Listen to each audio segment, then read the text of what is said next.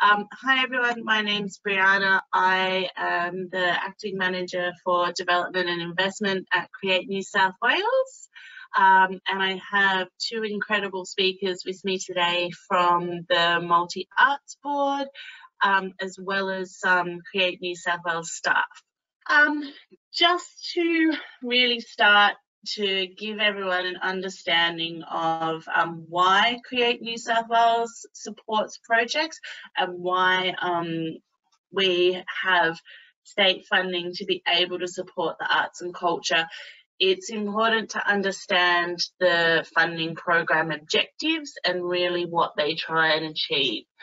And for Create New South Wales, that's really looking at ensuring creative leadership and programming excellence across the state, that this is strong and continuous, that Create New South Wales is supporting projects that grow and increase arts and cultural activities, that engage with our communities, that provide social and cultural benefits, and really looking at continuing New South Wales as a leader in arts and cultural presentation, development and governance that also ensures strong outcomes for artists and for our communities and audiences.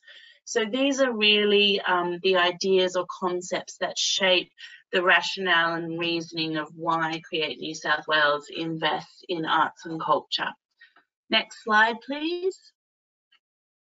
So today, as I said, we have with us Mouna Zaylah and Peter Wood, very accomplished professionals who have an excellent history of working across art forms in the arts and cultural sector in New South Wales.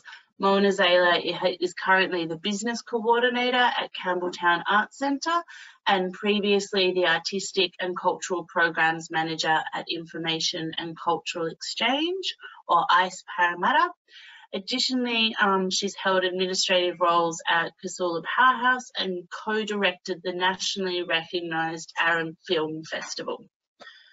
Peter Wood is the Executive Director at Arts Northern Rivers. He's previously held senior roles at Sydney Opera House, Company B Belvoir, Bell Shakespeare and Historic Houses Trust New South Wales, and has additional experience as a Marketing and Sponsorship Director at Melbourne International Comedy Festival. So you'll see there's already a diversity of art forms and experiences that our board members have. Next slide, please, Ivana. Just to understand also today is really about looking at the Arts and Cultural Funding Program. The current applications, as mentioned, they're due tomorrow at 5 p.m. I think it's important to say the time. And there have been some changes between the previous rounds to now. One of those is that applicants are now able to identify if it's a development or presentation outcomes that they're looking at delivering for the works. Also, there's financial requirements for project funding as well, which really are about ensuring that organisations and partnerships are viable and really being able to look at opportunities for funding. There's also been changes to the impact area, and you'll notice for annual funding, this provides the choice of 3 impacts, which is audience, art form and operational. And for projects, it's about looking at audience, art form or operational if you're an organisation. And so really being quite clear under each of those impacts of what will be the successful outcomes of your project if they happen, if it is funded, but also to imagine if your project wasn't funded, what would the sector and what would our communities actually miss out on if that was the case. Also looking at support material, there aren't any limitations around support material in the number of letters or images that you can put up, but there is a recommendation around it being commensurate to the ask. But I do stress that our Artform board members are going through multiple applications, and so please take into account that time and really what's going to tell the best message. Next slide, please, Ivana. There we go. So the funding that's available for individuals through Create New South Wales is project funding. There's also, we have a suite of creative leadership opportunities. Our Byron Writers Festival, for example, recently was completed, and small project grants also for individuals, and those are for up to $5,000. For organisations, we have project funding and also annual organisation funding, and both those rounds, as well as the project funding for individuals, will be closing on Wednesday. Next slide, please, Ivana. So, to kick off, we really want this to be an open conversation where you, as applicants, but also as arts and cultural community, feel that you can ask both Create and our Artform members questions that you might have around the application or around the process. And if you do have those questions, I ask that you type them again into the chat box, and I will make sure that I ask them of our extraordinary presenters. Just to start, one of the conversations that we have, questions that is often asked at Create, is what is the process of assessment? So I might hand this now over to perhaps to Peter to start with, about how what is the process of assessment and how would you describe it, Peter? Okay, thanks for that. I suppose from an operational point of view, the process is once the applications have been through a process with Create New South Wales staff, they're then sent to the board members. Our process is obviously to go through each of those applications, and I guess from the outset we should say that the Multi Arts and Festival Board is probably we receive one of the highest number of applications across all the boards, next to, I guess, visual arts as well. So we go through those through the applications, looking at them, I guess, through the lens of those areas of criteria in terms of merit, impact, and viability. Then against each of those, we provide a score, and that score is reflective of how well the application has responded to those criteria. And then I guess, and I'm sure we'll have this conversation as we progress, there's I suppose more insight that we can offer in terms of what we're looking for underneath each of those criteria areas. But we then, pre-COVID, we came together physically to discuss the ranking of those applications, and there's further opportunity within that face-to-face meeting with other board members to dive deeper, I guess, into the merits of the application. Any particular questions that we might have, it's an opportunity for us to, I guess, look a bit differently at some of the applications we've received, and that's in response to other board members and their input and their insights and their experience as well. So that's a really important opportunity for us to come together as a board. The last time we came together, obviously, was in a online environment, which seemed to work. I was a bit worried about how that might work, but I think we still managed to achieve the same sort of rigor in terms of being able to interrogate the applications that came across our desks. Is there anything else I've missed in that process? No, and I think just so everyone knows, as we in the guidelines, we also publish the process of assessment, just so that's really clear. And I think it is important to note that as assessors, you really do, both of you, take the time to go through and read each of them and to really respond to what's being said. And I guess that would lead to my next question for you, Mouna, which is how do assessors really consider each application, and what do you look at when you're reading? Thanks, Brianna.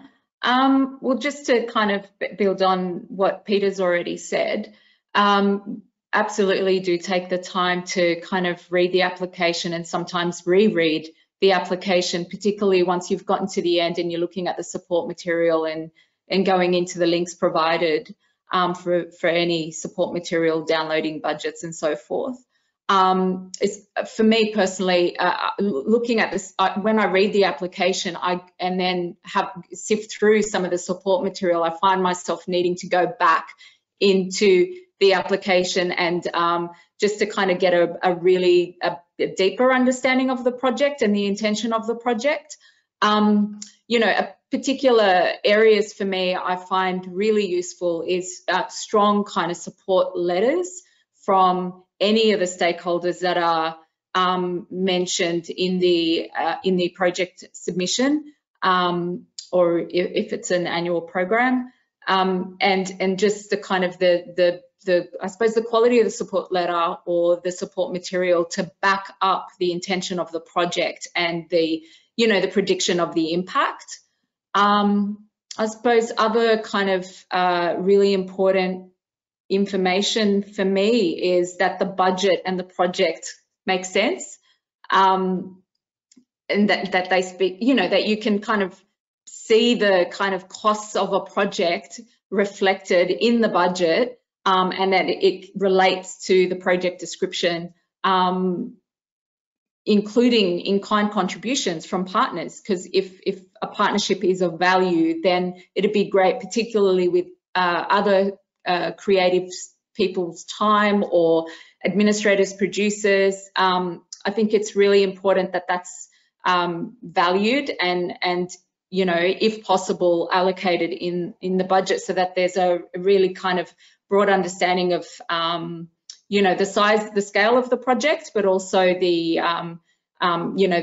how I suppose it speaks to the viability for me, which I think is really important. Absolutely, and I think those expectations around support material and using all of that to really evidence your claims is a really significant and important part of an application. So Peter, for you, what is really important for assessing, or what information do you think is really key to enable assessors to really understand what's being applied for?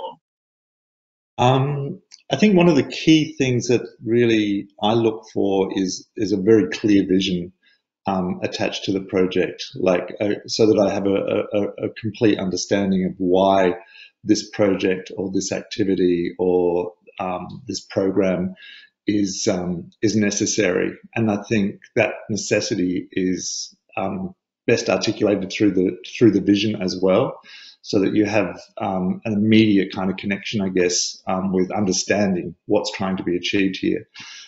So I think wrapped up in that is, in terms of the scope of the project, how achievable it is as well. I'm looking for that, not in the sense that, just a case of, can you do it? It's and certainly they can be goals and they can be visions that push you further.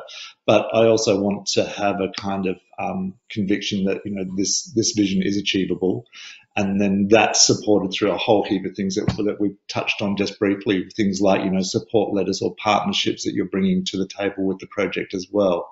And partnerships is a big thing for me, because a lot of my projects, especially in a regional context, rely on partnership development as do a majority of projects. And so I kind of really look for those partnerships to see how it builds kind of robustness to the project. It's bringing other people to the table. So that's kind of like a key element also that a lens I guess I apply when I do my first read through. And as Mouna said, we often go back and reread to get a clearer understanding. And I think we touched on things like support materials. So it's really kind of important that the support material that you supply is really well considered, especially in terms of letters of support. It's really important that those letters reflect, they could reflect those partnerships, and those letters are another opportunity to explain that vision as well. Your vision can be actually articulated well by a good letter of support, either from a partner or from an allied, organisation or artist that you're working with.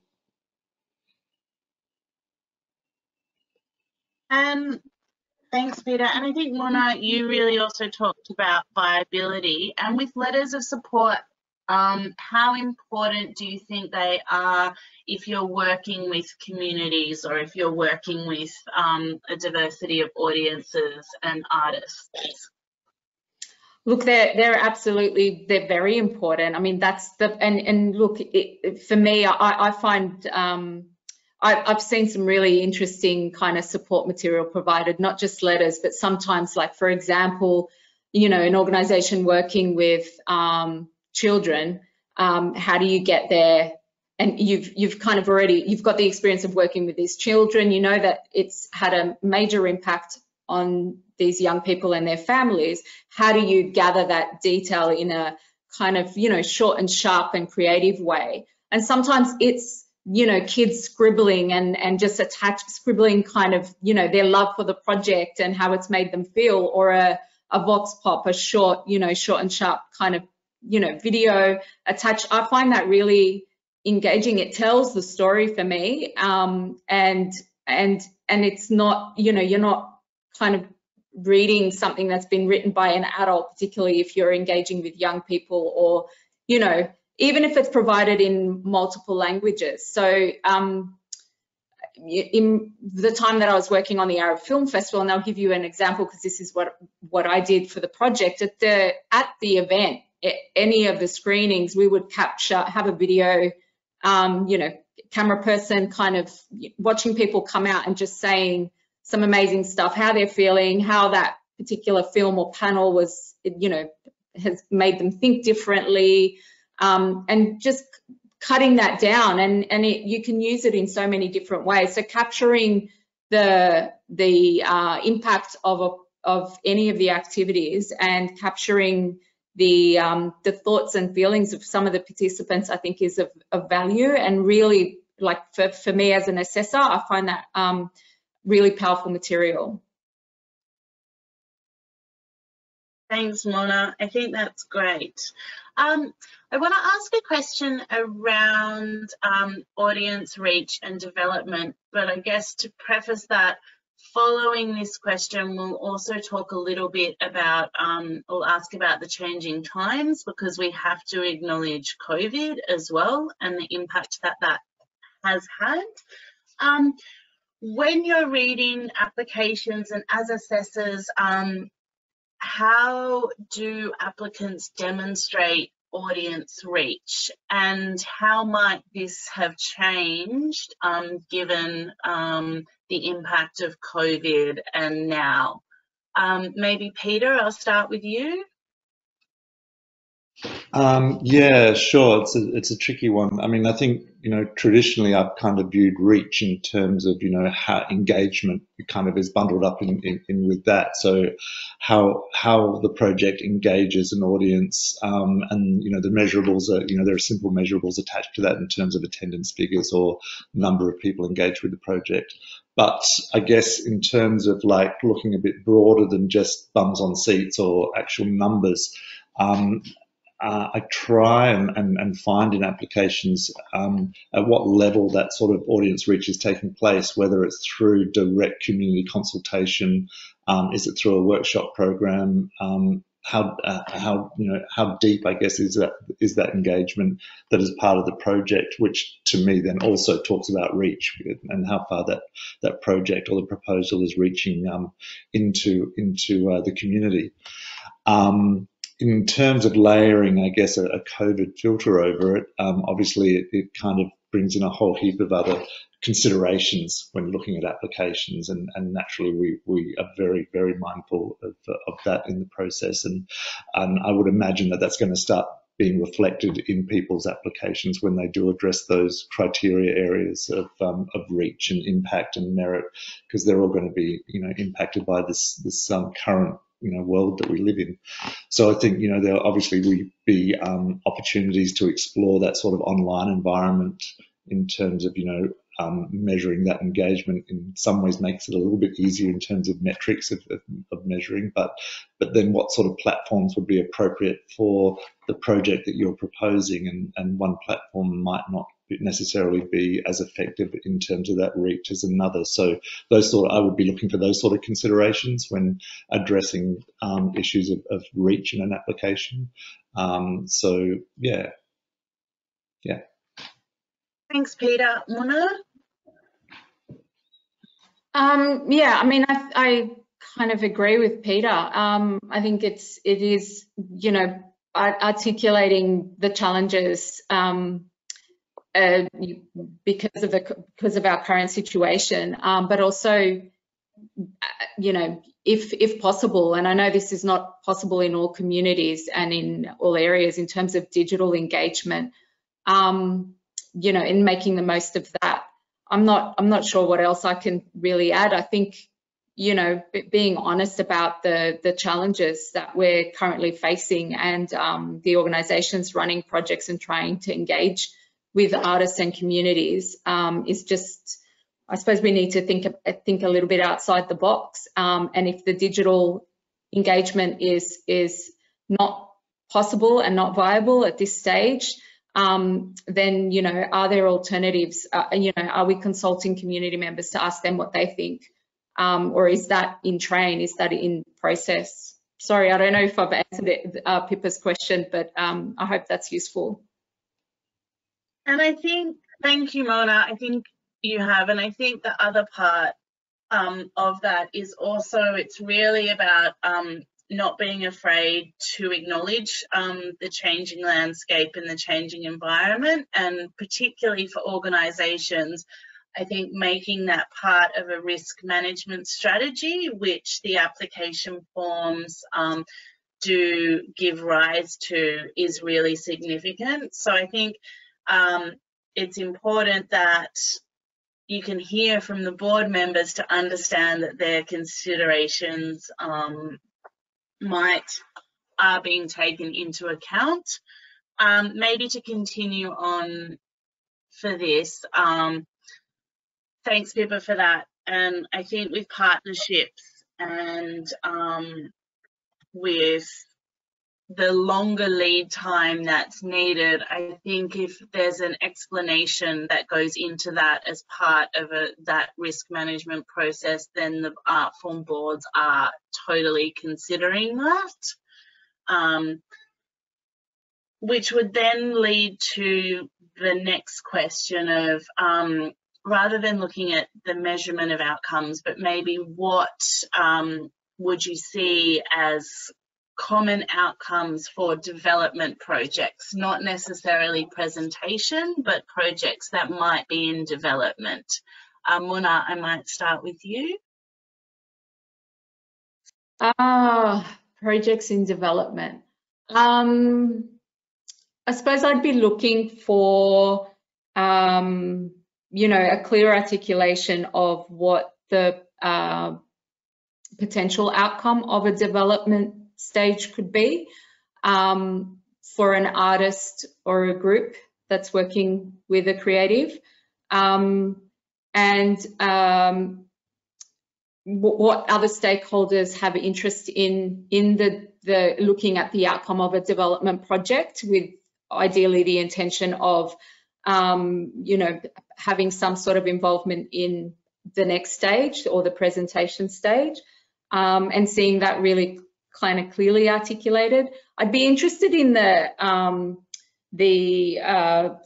kind of the level of experience the artist currently has, and where they see themselves heading, and what resources and tools are going to be made available through the project to support their creative journey. I think those would be, those kind of aspects for me would be really important to be clear in the application, as well as all the the kind of levels of partnership, mentorship, if there is a mentorship attached as part of the project, and yeah, I think that's it from me.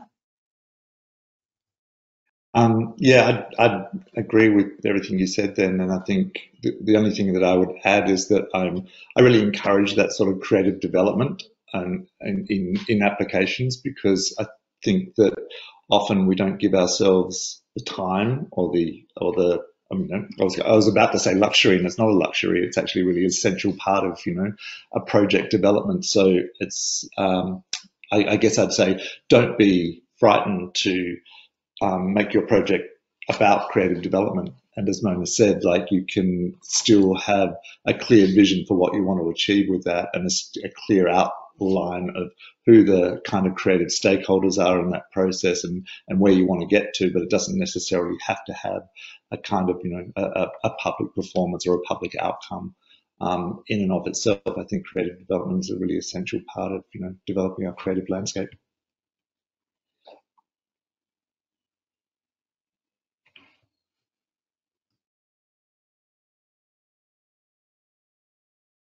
Great. My go-to froze for a moment, so apologies. Thanks, Peter. Thanks, Mouna. I think that absolutely is, when you're looking at the development, it is, as you both have said, it's so important to be able to articulate those processes. One of the other questions that we've had that's come through our online registration is around this is from you as well, Pippa, how do diverse and young artists with a little track record get privileged in this grant system? How can artists who don't have that extensive track record, who come from diverse backgrounds, maybe emerging, what could they do to be able to engage with the grants process of Create, and also to write the most successful application? Mouna, I might start with you. A few things from me. I think start small. So apply for a small grant. We have the quick response. So Create offers the $5,000 project grant just to kind of kickstart a project. Look, I think for young and emerging and diverse artists, I think we're like me personally, but also I think the rest of the board really enjoys kind of reading applications and proposals from artists that we've don't have a lot of experience, are up and coming, and so I think that we want to see more of that. We want to see more young and diverse and emerging practitioners come through.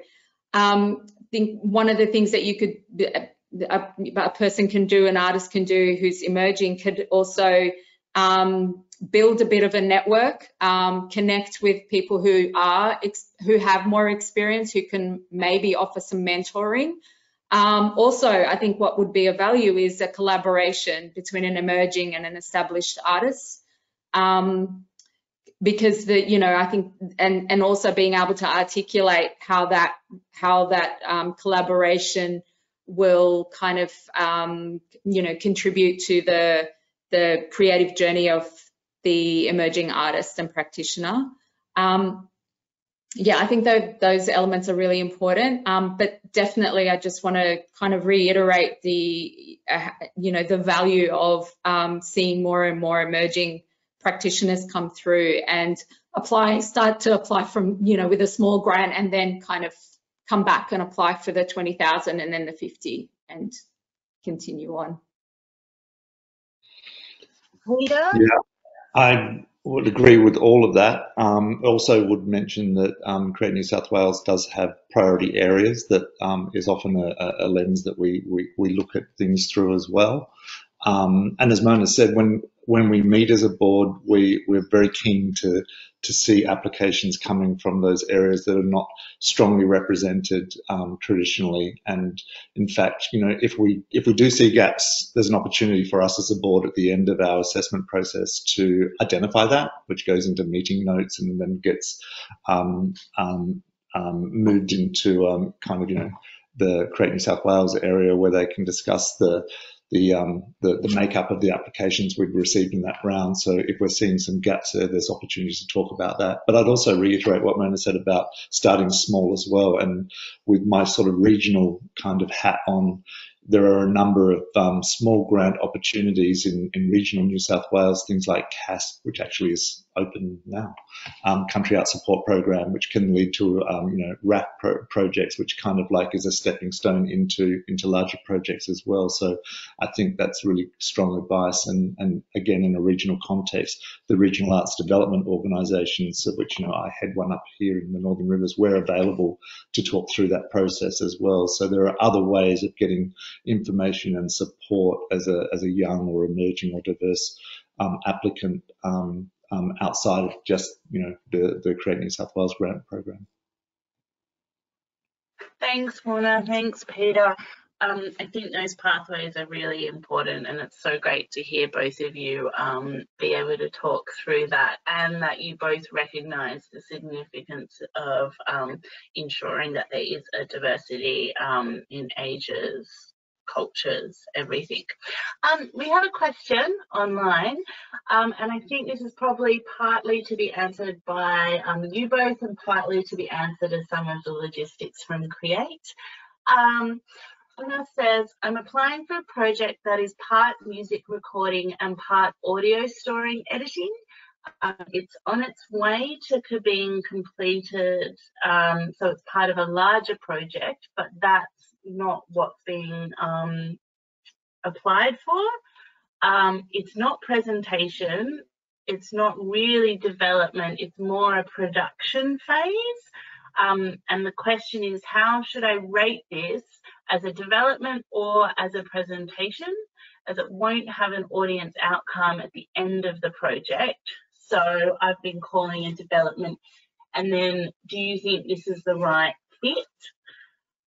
I think in terms of around the eligibility side from Create, I think a development would be the right fit because this is part of the production.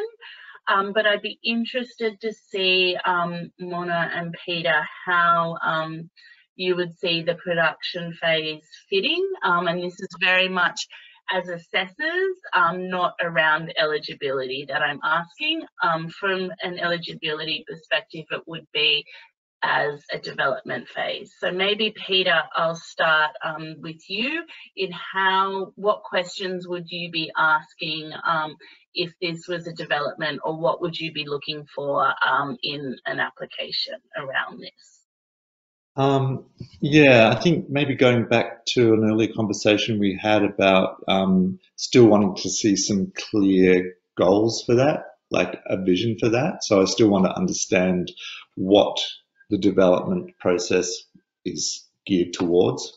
And I completely appreciate that it doesn't necessarily have to have a production or an outcome component to it at this stage. But if you're actually applying for a development process, then I still want to see how it's addressing those criteria areas of merit, impact and viability. They still apply. And I think it's really important that you use those as an opportunity to really articulate what the development is actually going to give. What's it going to change? Like, you know, what will this process change for you as a creative? What will, and how will that change be measured as well? And again, not necessarily, I'm not necessarily saying it has to be measured in terms of a production or a performance outcome, but how do you measure those steps in that development process to show that, you know, you and the project are on the right path? So I'm still looking for, you know, clear vision and clear intent, I guess, with what you want to achieve with it. Mouna? Yeah, I think I just have one thing to add to that, and it's just, I suppose it fits into the vision and the clear path where it's heading. But also, I would be, even if you applied for it as a development, I would be really interested in knowing who it's for, who is, you know, who the intended audience is, and what the next stage looks like for you.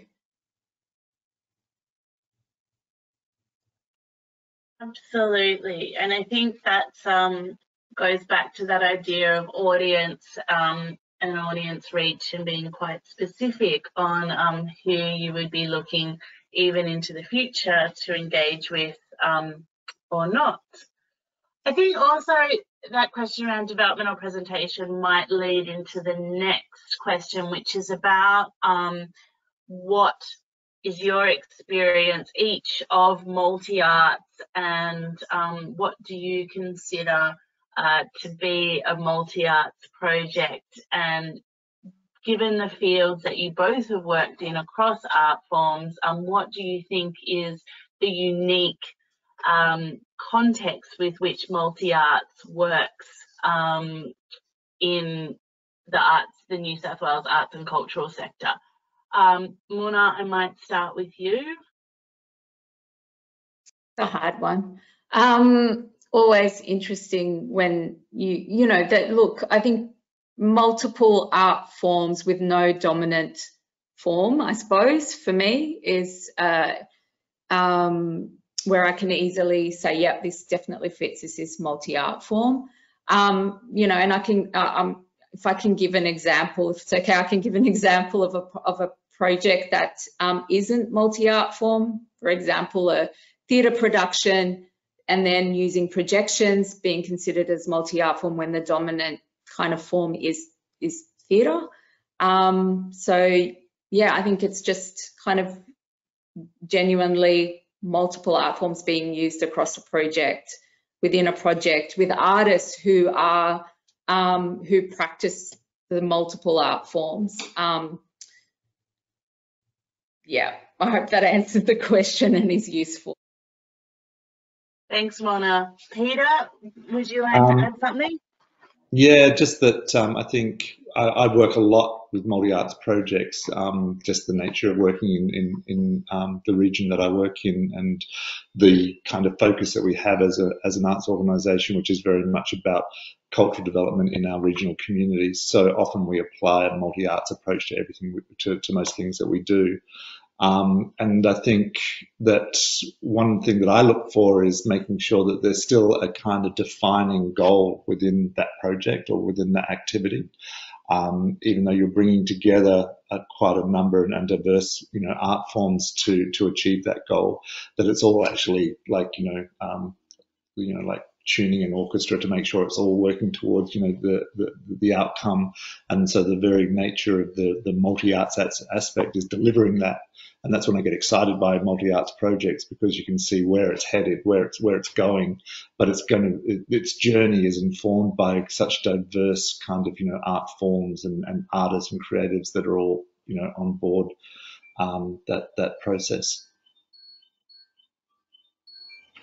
Thanks, Peter. That's great.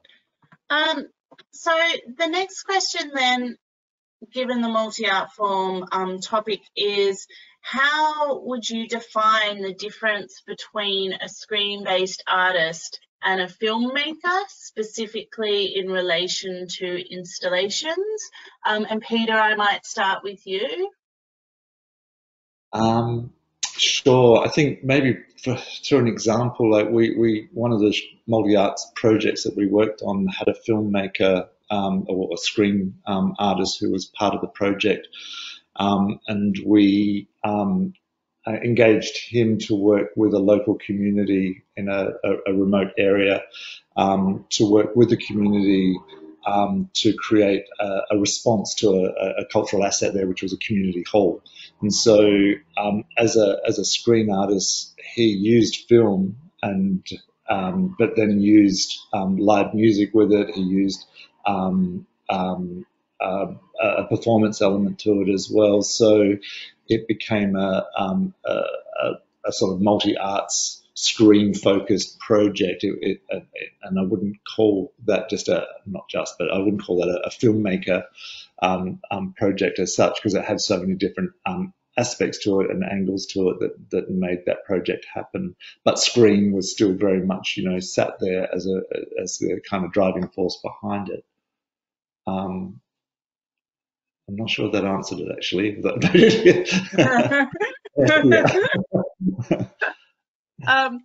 Maybe I'll ask Mouna the same question for you. What is the difference between film, also given your experience on the Arab Film Festival, and a screen artist who might be working in film or in that area? Okay, I'll do my best. I suppose I see film as very traditional film, kind of, whether it's a short, a documentary, or a series online. I think the easiest way to kind of get clarification on whether your project is, as fits within kind of whether you should apply for this round or to Screen New South Wales is to have a look at Screen New South Wales, go to the website, check out what funding is available through them, and hopefully that helps when you look at the criteria. But yeah, I suppose what Peter already said, I think I see a lot of projects come through that have a screen component or is presented on screen. So it doesn't, to me, that's not a traditional film.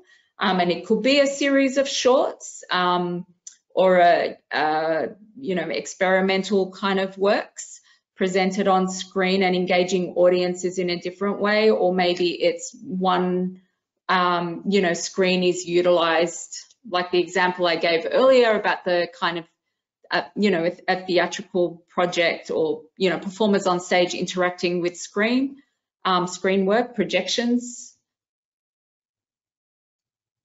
Not straightforward, is it?